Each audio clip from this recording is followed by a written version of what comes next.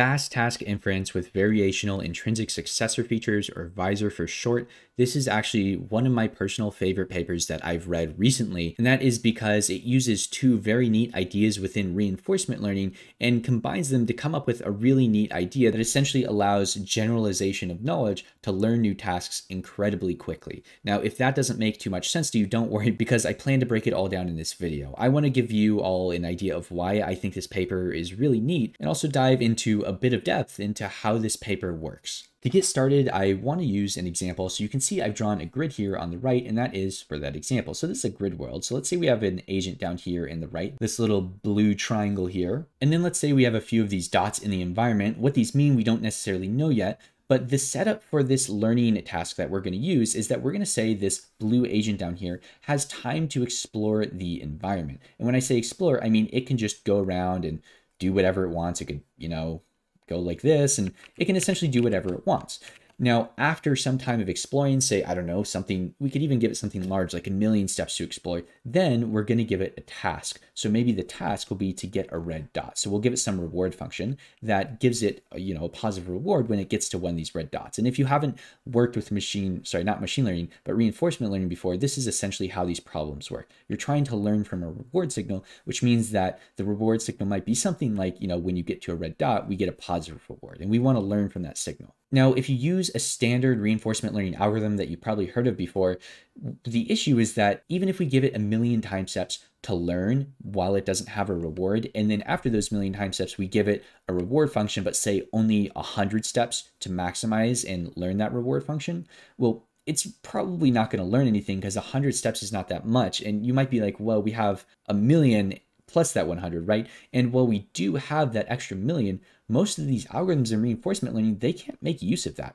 Even if they can explore and they can figure out how to get this green dot or figure out how to get this red dot, they don't take time to explore that. VISR, on the other hand, says, that doesn't make sense. We have all this time where we're not doing anything. We might as well use it to explore and learn things. So maybe it wants to learn things like how to get to the other side of the map. Maybe it wants to learn how to get to a green dot. These are all different things it can learn. Now, say it gets the reward function. Now it can use these quote unquote skills it's learned to maximize this reward function very quickly. And that's why I really love this paper. It's about generalization. It's about learning and applying what you learn to different types of problems. And the two ideas that it uses for achieving this are learning diverse policies, which is sort of the skills thing I just talked about. So a skill from getting from one side of the map to the other side of the map is an example of that. But then it combines that with a framework called successor features that allows it to reuse those in a way that's very smart to adapt to new tasks incredibly quickly. And by the end of this review, when we look at the results, we'll see that not only can this work for something like this, but this actually even works on more complex environments like Atari fairly well, with a fairly limited amount of time actually having a task or some reward function. So if that sort of thing sounds interesting to you, you're probably going to really enjoy this video. And if this sort of thing is the kind of thing you like to watch, also consider subscribing to the channel. I do make a whole lot of content like this, and I really do appreciate every one of you that subscribes.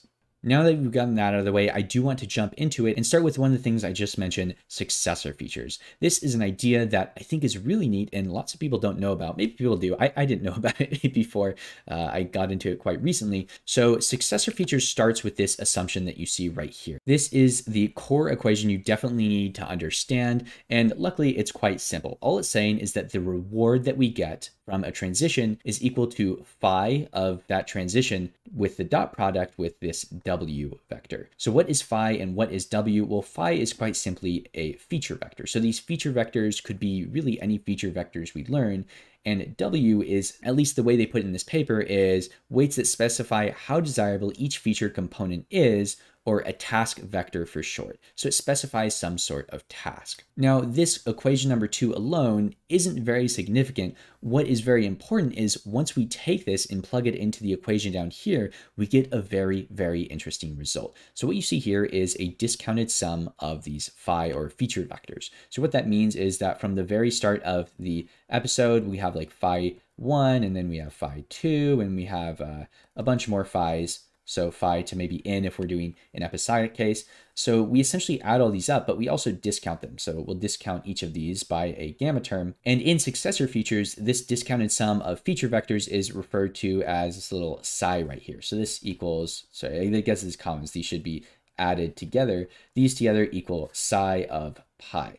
So what is psi of pi? Intuitionally, you can kind of think it as just a prediction, or not necessarily a prediction, just the future feature vectors we expect to see. Roughly something like that, right? So why does it have this little pi right here? Well, that's because imagine you're playing chess and you're trying to predict what the future is going to look like. Well, the future is going to depend a lot on the player you're looking at, right? If you're looking at a novice player, well, you probably have no clue what's going to happen because there's so many different things that they could do. Whereas if you're looking at an advanced player, you can probably have a pretty good prediction of how a lot of things are going to play out. So this pi is our policy, or essentially how we determine which actions to take. So we can determine a psi for a specific policy, but do note this because it's very important. We can't have these successor features, and this psi, by the way, these are the successor features. I'll call them SFs for short. We can't have successor features if we don't have a policy that those successor features are based on. So I've defined psi now. So now you can see we're doing the same thing up here,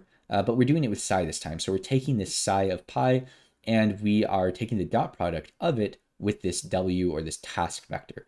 And what's very, very interesting here is that we get this Q of pi. So what is Q of pi? If you're not familiar with this, it's just how good this action is if we're in this state. So it's essentially how good a certain move is. If we're in chess, maybe how good moving this specific pawn is forward. How good is that move? Or what is the expected discounted sum of rewards that we'll get from it? So why is this important? Why is it important to know Q, and why is this so significant? Well, this is significant because it means if we can predict the future of features that we're going to see, then we can predict the future rewards.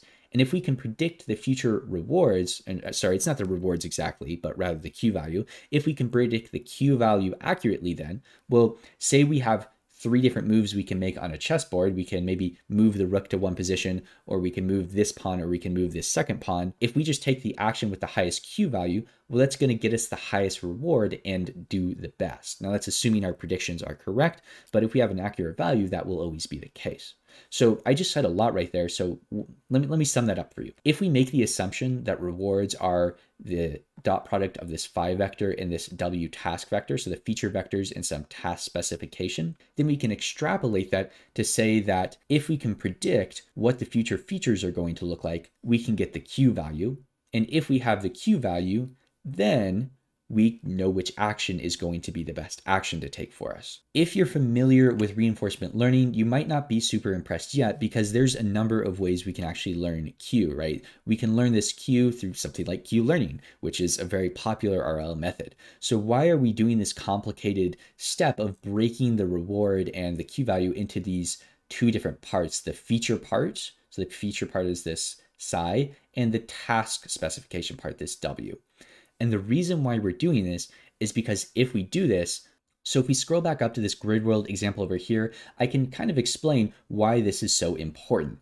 Why this is important is that if we have these successor features and then we have W, well, let's say we go back to the case we had earlier where we have time to explore. Well, while we're exploring, we can learn the successor features without any reward. Because remember, the successor features are just what feature vectors we expect to see, and those don't depend on any reward. They just depend on what our agent's going to do. Like maybe it always likes to go like this, or maybe if it ends up at this place, it always goes straight up. I don't know. There's a number of things it might do.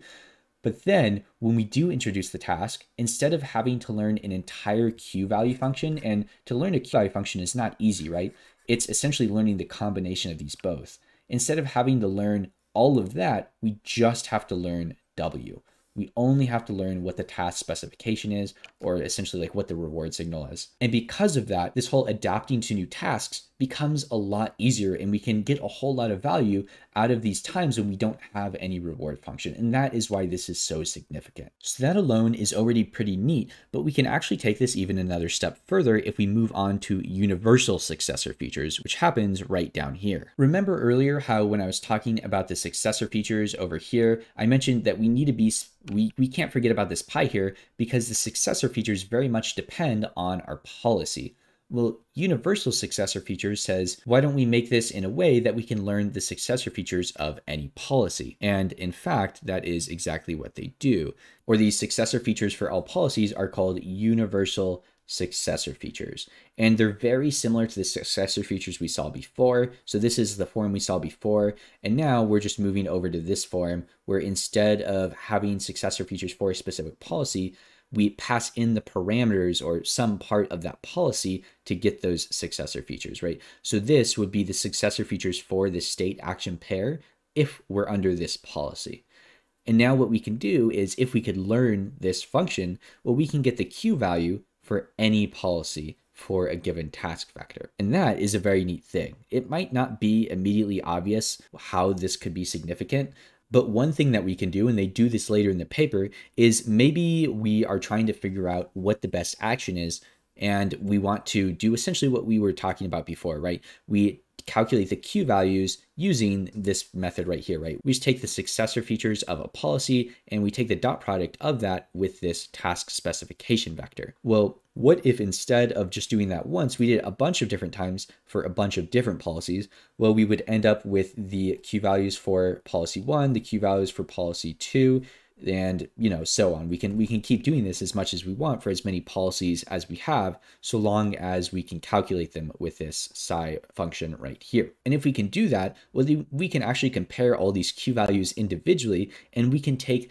the action that performs the best out of all of these instead of out of just one policy. Now that might be a little confusing and I don't want to hound on it right now because we will come back to this later, but that essentially wraps up successor features. Now there is still a lot more in this paper, but I do want to take a brief break, just brief pause, because I think that was a lot of information, a lot of dense information we just went over. So if that was confusing to you, which no shame if it was, this was confusing to me, really confusing the first time I read it. Feel free to go back over this. I'll have the paper linked in the description, but just a summary. Summary is that we have successor features. Successor features breaks down rewards into two parts: the feature vectors, and I should use a different color here, the feature vectors and the task vector. And also the Q function can then be broken down into the successor features and the task vector. Why is this important? Well, this is important because if we can learn the successor features, which can be learned without a reward function beforehand, well, then anytime we want to learn how to do a new task, all we have to do is learn the task specification vector, or W. So it's essentially a way to transfer what we've learned to new tasks in a way that is much more efficient than if we had to relearn everything from scratch. And that essentially sums it up. Once you've understood that, now we can move on to the next big part of the paper, and I'm going to erase this all so that we have a clean, fresh start. So the next big part of the paper deals with sort of a weakness of successor features, and that weakness comes from this formula right here that I said is so core. And remember, this equation right here is essentially an assumption that we're making, right? We're assuming that our feature vectors can be linearly transposed and multiplied with W to get the reward function, but this might not actually be the case. For example, if we have really bad features, like maybe we're playing chess, but our feature vector is just always a vector of zeros, and it doesn't tell us anything about the state of the game, well, then we're not going to be able to learn the reward function from that, right? It's just going to be impossible.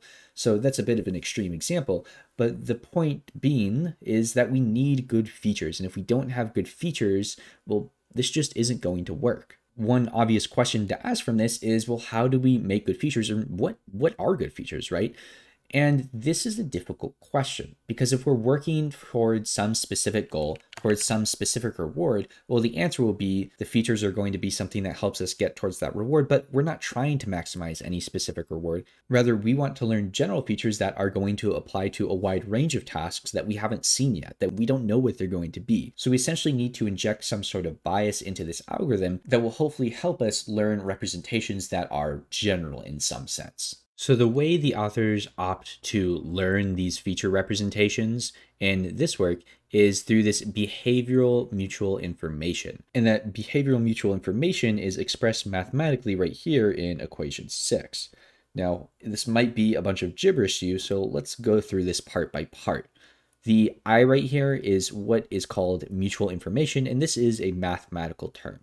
And inside of this, we have z, and a function of this tau means the trajectory of this policy. So a trajectory or a playout, or essentially one instance of the agent going through an episode of a game or an environment. And z in this case is a policy conditioning vector, which essentially means we have some policy, but this policy, instead of being conditioned on just a state and an action, it's also conditioned on z. So essentially z is some variable that affects the behavior of this policy, or another way that people also often refer to it in similar literature is it's called a skill vector sometimes, because different z's give different policies, or in a sense, different skills, or at least that's kind of what they're aiming for. So what is the mutual information between these? Well, what that means on an intuitive level is that we want to, as close to possible, have a one-to-one mapping of skills to unique trajectories, which means that for every skill, we want to be able to figure out what trajectory it's likely going to produce.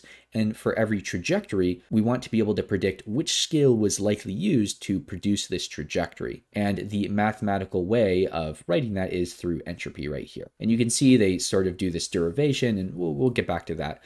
But back to this idea of what it intuitively means is it means that we want each of these skills, or every time we use a different z to condition our policy, well, we want it to produce very different or unique behavior. We want the trajectories produced by policies conditioned on different values of z's to be unique and distinguishable from each other. And that's why it's often called a skill vector, because if they're distinct from each other, then they're different skills, so to say. I will very briefly mention that I'm talking in terms of skills, but there's actually a whole nother way that lots of people like to talk about this. And it is, we're essentially learning a representation that allows us to control the environment, or learn a representation that only represents things that are controllable by our agent, things that we can control in our environment, and ignores things that we cannot control. Why that's the fact? Interesting thought experiment. I leave that up to you, but that is another way people like to look at this. So now that you've got that, what you can see kind of what they do here is they take this math down all the way to here where they derive a loss function. And what this loss function essentially says is here Q is a discriminator. So this discriminator wants to predict whether Z was the skill that was actually used to produce S. This should be 1 because that would mean, if Z is the real S, then it had a 100% chance to generate this state. Anyway, I don't think the math is too important to go over right here. You can, you're more than welcome to look over it in your free time, but this is the loss function that will eventually be used, or something very similar to this is what will be used to learn our feature representations. So again, this is a very big part of the paper that we went over. So just to very quickly review that, we have a Z, which is a policy conditioning variable, or essentially a Z represents a different skill, a different value of Z represents a different skill. And what we're essentially trying to do is we're trying to maximize the mutual information, this I term, between this skill that we're using and the trajectories that it produces, so that it produces very different behaviors for different skills. And we derive a loss function down here that will allow us to achieve that, and achieve that by changing the representation. Hence, we're learning a representation that gives us policies that have very different skills they can use. And just to note that when we use this with successor features, this is very nice, because if we're using a bunch of policies that have the exact same behavior, well, that wouldn't work out too well, and we'll get into why that's the case. But having these diverse policies is, I think, a very key part of this paper, or why it works quite well.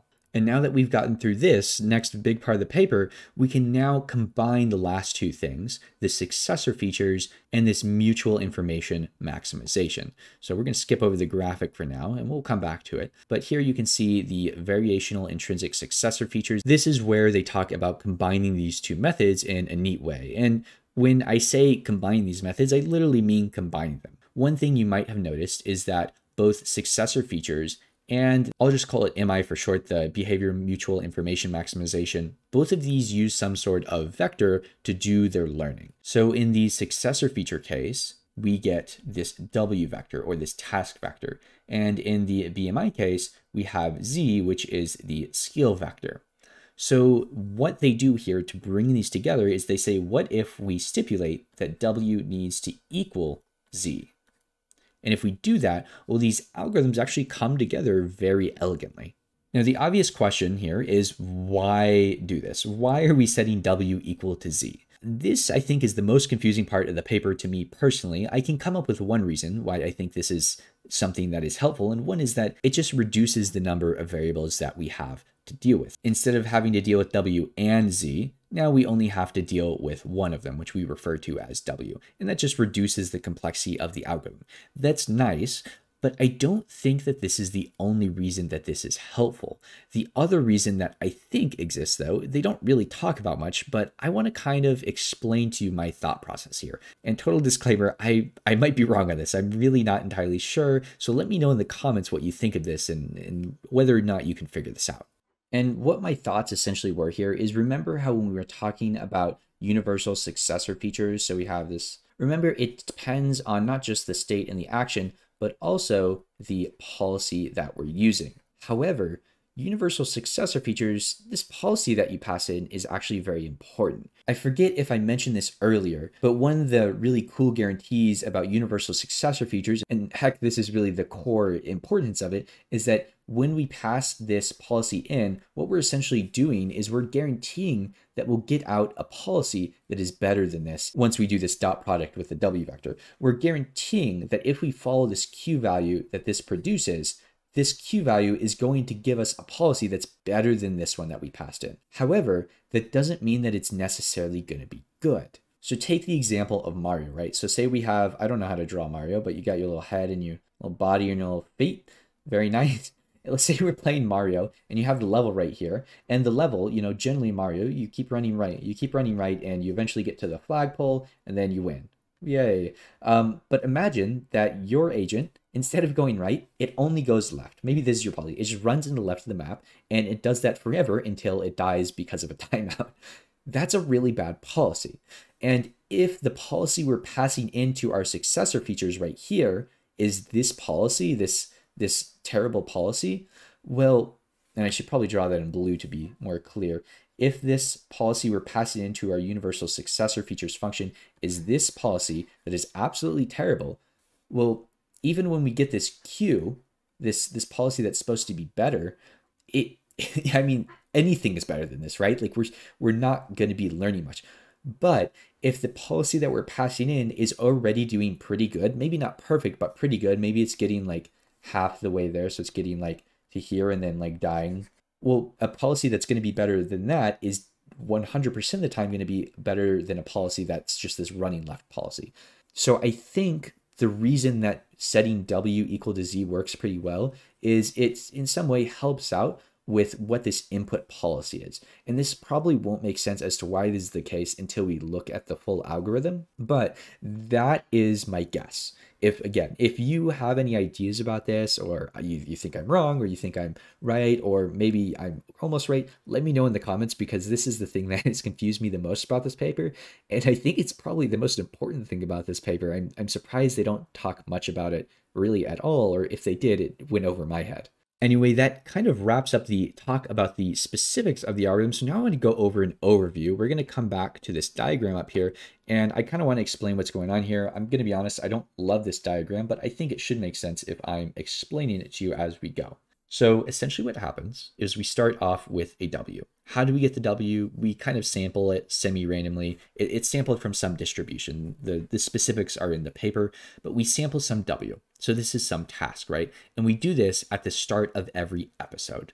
So once the game of Mario or the game of chess, once it starts, we sample our task vector, and this goes to two places. The first place it goes is down to the discriminator. Now remember, this Q, this discriminator, this is in charge of learning our representations. And you'll see that our representations are right here on the right. So we have the phi, and what is happening is we get in a state, and then this comes up through here, and we get the feature vectors, or this phi. We then learn this phi by trying to maximize this function right here, and this is essentially derived from the last term that we saw earlier with the BMI stuff. And that is how we learn our feature vectors. This is actually quite simple. The logic and reasoning behind it is a bit complicated, but the algorithm itself is quite simple, which I like. Then the other pathway we have is W also comes over here to the policy, and this is the successor features pathway. So in the successor features pathway, again, we have the same thing where we start with a state down here, it comes up here, and it goes through a separate network. So a key thing to note here is our feature vectors on the right and our successor features on the left. These are being learned by different networks, right? So the feature vectors, the successor features, how are they learned? they are learned through temporal difference learning. So if you've done something like Q-learning before, you're going to notice this right here. This is the target. We're essentially saying that we're bootstrapping, right? We're saying that the successor features for this current state should be the feature vector for this state plus the discounted successor features for the next state. I don't want to go into why this is the case right now. If you've never seen this, this is pretty standard in reinforcement learning, though. Look up temporal difference learning if you're confused, though. And then the actions that are taken in this environment as we sort of explore, I mean, we're not really exploring, but what's happening is we just take the dot product of the successor features we're learning with the task vector, and that gives us a Q function, right? And if we take the maximum action over those Q values, we get our policy. So we just take that action that goes into the environment, and then we move on to the next step. And we keep doing this and keep doing this until the end of an episode. And then we sample for this, this is now the second episode, we sample a new W and we repeat this whole thing. So if I scroll way down here, all the way to the, where is it? I forget what it's called. The something dex. Oh my gosh, why can't I remember? We have an algorithm here.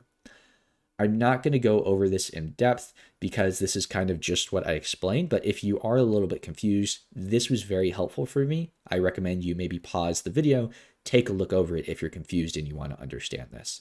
And I'm just going to say for now, we didn't talk about this GPI part. I kind of skipped this. I'll explain it briefly in a second, but it's not really essential to the algorithm. I think it's more of a minor detail. So feel free to ignore that while you look over this.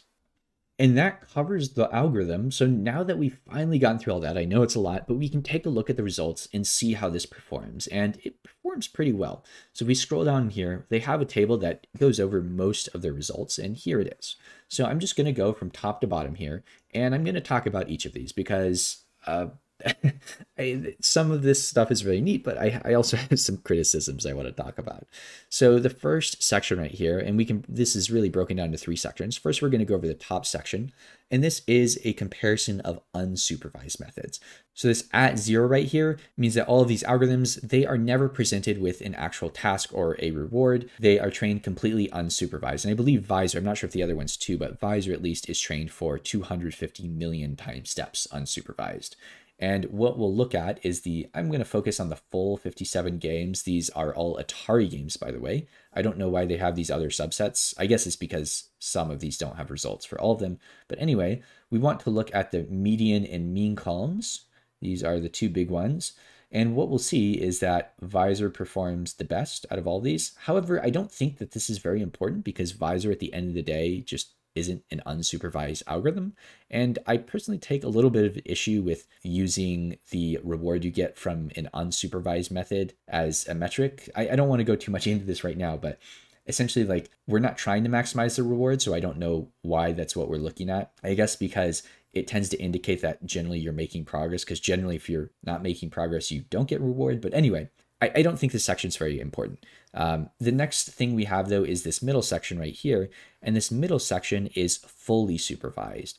So as you can see, VISR isn't right here. And I guess this was just to give some benchmarks, but I'm going to be honest, I don't like this section either, because you can see that they just pulled these numbers, which I mean would be fine if these numbers were standardized, but you can see that they all have different number of time steps they were trained for. So I don't know, you can't really draw a direct comparison from this. So I guess maybe it's better to have these than to not have these, but not having these standardized, I don't know, it just makes them hard to compare, and I'm not a huge fan of that. But what's finally interesting, sorry, I got into the results and then show you the boring stuff first, but here's the exciting stuff, is we have an ablation of VISR. So you'll see that these bottom 4 right here are all different VISR variants. So GPI VISR, this is the full VISR, and what you'll see is that it performs very well. As a matter of fact, it performs the best out of all these methods. And it gets 250 million time steps unsupervised, which I will say is a lot.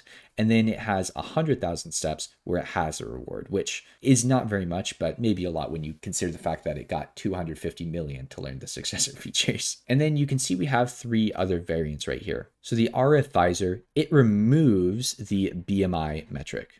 Not the metric, but the thing that's essentially trying to learn diverse policies, right? And you can see that when we do that, it performs a lot worse, showing that this is quite important. Then we have VISR without GPI, and I didn't really cover GPI, but GPI essentially just what it means is that instead of using one policy to decide its actions, it's actually using 10 different policies and then taking the maximum Q value action from all 10 of those policies. And we can do that because we're using universal successor features, right? Which is, it's very easy to get the Q value for policies. We just say, we take the successor features of this, boop, and then we pass in some policy and then do the lat. So all we have to do is calculate this formula for different policies, which is very cheap. And I went over this a bit earlier in the video, but that's essentially all GPI is doing. It's a minor detail, and that's why I'm not going in depth into it. But what you should take away from this is that VISR performs pretty well. And one interesting thing that we can also take away from this that's not about VISR is actually about Dayan. I don't know if that's how people pronounce it, but Dayan was actually, I think, a big influence for VISR. And it uses this whole BMI thing, but in a little bit of a different way. And you can see that it actually performs very poorly, very, very poorly. And not just here, but up here too, when it's fully unsupervised. And I thought this was interesting because Dayan performs very well in the paper where they show it off, but I think they only do not Atari environments. It's like DeepMind control suite environments or something like that. I just thought it was interesting that this algorithm was based off Dayan. However, Dayan itself actually performs very poorly. I'm not entirely sure why that is, but there you go. And if we scroll down here, you can see there are some more results, but I am going to leave these up to you to look over them if you're interested, because I now want to take some time. This video is already long enough. I want to talk about what I think are some of the highlights of this paper, but also some of my criticisms of the paper. I want to start out by saying, overall, I really like this paper. I think it's a great paper. So let's say pros. I like it. Maybe that's not, a pro of the paper, but I've been reading a lot of papers recently, and I think it's really easy to just find lots of issues with papers and immediately dislike them. And it's hard for me to dislike VISR, even though, as I'm going to get into, there are lots of criticisms, because the idea is really neat. I think it's quite novel. It uses two other ideas, but it combines them in a simple but novel way. And that simplicity is something I also appreciate. The combining of the W and Z, as we showed, actually makes this algorithm quite simple to implement. I implemented this in a Google Notebook, and it did not take me too long to get through. So that's another great thing. And this paper also has an answer to a problem in reinforcement learning that I think goes fairly unaddressed, or at least it's not very popular, and that's how to transfer what you learn. And transferring what you learn, we have things like transfer learning, but as it turns out in reinforcement learning, that does not work all too well. And it's something that people don't talk about much, but it's so essential to the idea of generalization. So I was happy to see this paper tackle it. And then I'll also add on this simplicity really quick, because I do think the ideas are complex, the algorithm is simple, which I always love. Now, I do want to talk about some critiques, though. I'm not sure if that should be how you spell critiques, because there were definitely some things that I didn't like about this paper. The one thing was this whole setting W equal to Z. Now, I mentioned this is a good thing, but I don't think that they talked about this enough. This is really the key thing that they're adding. And unfortunately, they don't explore how this affects the algorithm. They do perform ablations, as you saw, for some variations of VISR, but they don't do any ablations for seeing what happens when you don't set these equal to each other. And I have a feeling that it actually has a big impact for what I was talking about earlier in the video. So this is my biggest critique. I wish they would have talked about this more. Maybe they tried it out and it wasn't very different, but they probably would have put in the ablation. So I don't know. I think that's a lost opportunity and something interesting that should be looked into. The other thing is that in the results, they did not standardize the amount of training that was done for certain methods. And again, this wasn't a direct comparison, so I'd rather have those there than not have them there, but it would have been much better if they were just standardized. I know that this was because they took them from another paper. I'm sure it would have taken time to implement them all, but it would have been better if they were standardized. Another thing that we should briefly touch on is that this is not an exploration method, and that this has a limit to how well it can do. And part of that limitation is because this method doesn't do any sort of exploration. Learning skills can maybe help with that, but it's not a substitution for good exploration, which if you've worked in reinforcement learning, you know that that's important. I don't think this is a huge critique. This is a more minor thing because, this paper, it does what it does well, and I don't think it needs to do exploration, but just to note that if you're going to try and apply this you're probably going to need to combine it with exploration, which actually there has been some work on that. I think a paper called APS or APT or APC, I forget. It's something like that that does exactly that. And the last thing I want to mention is this question right here, which is the no reward setting important? And this is a hard question. This actually is not a critique I personally have. I believe the answer to this is yes, the no reward setting is important. And by that, I'm referring to the idea where we start off with no reward function and then we get a reward function later. Is this an important setting? Is it like practical? One thing that I've had someone told me is that, I can't imagine, or rather they can't imagine, in a scenario where a reward function wouldn't be present. Like, why don't we always have a reward function? And this is something I personally disagree with, because I can absolutely imagine a setting where an agent's just kind of sitting idling. We don't have anything for it to do. And I think even if we didn't have those times, though, there's going to be times when we're working on some tasks, but we still want to use some compute to learn general things that are not specific to that task. And I think this paper applies to that situation too. So I personally don't agree with this critique, but it is something I've heard. So I wanted to mention it because other people might feel similarly. I'm not sure. Anyway, I hope you found this very interesting. And if you have, I'll ask one last time, do consider subscribing. It really means a lot to me, and I'm doing my best to put out some content that hopefully you'll find entertaining. Anyway, thank you so much for watching, and I hope to catch you next time.